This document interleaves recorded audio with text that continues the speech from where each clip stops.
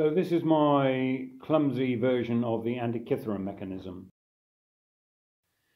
It basically does most of what the Antikythera mechanism does, except it doesn't deal with the planets.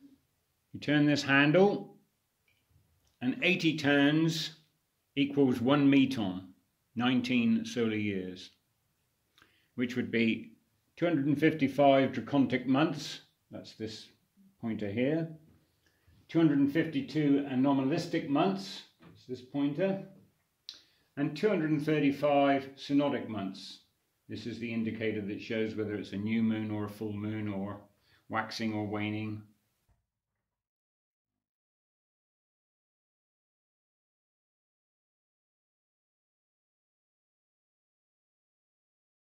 A noisy mechanism.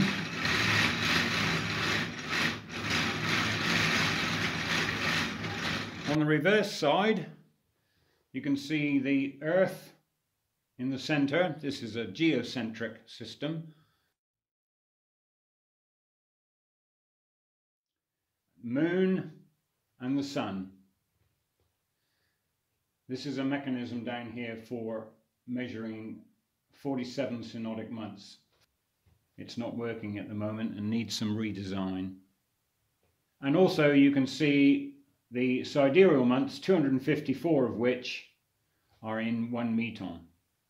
It takes 1 sidereal month for the moon to circle the Earth. So one of the easy things you can do with cogs is divide or multiply. So if you have 2 cogs the same size, then they would both go round at the same speed. If one had twice as many teeth as the other, then depending which way it goes, it would be twice as fast or half the speed, depending which is the driver and which is the driven.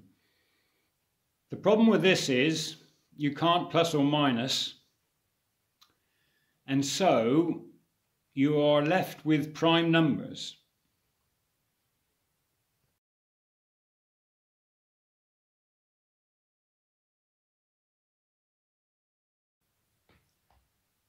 So as you can see here, there are 254 sidereal months in a meton. That's divisible by 2 down to 127, but 127 is a prime number. And so therefore you would need a cog with 127 teeth. Now this one here, which is the biggest one in the mechanism, has 47. So you can see that the whole machine would get hugely unwieldy if you had to have 127. So the Greeks got around this by having epicyclic gears. I've done it with planetary gears. They look different but basically serve the same purpose.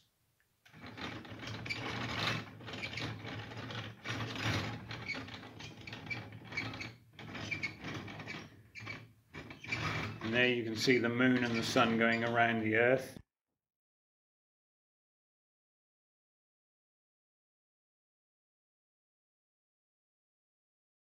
So I've stopped the mechanism on a full moon, and as we go around and have a look, we'll see that the sun and the moon are in line, in opposition, either side of the Earth.